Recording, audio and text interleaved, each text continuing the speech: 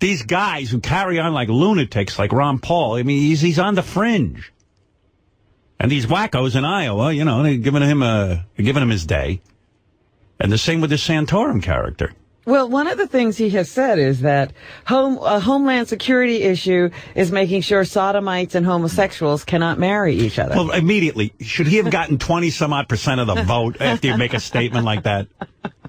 I believe Santorum's another guy, I think, who's got problems with gay people. That's Santorum I'm talking about. Oh, that's it. I thought it was Ron Paul. No, Two of them they should Santorum. lock up.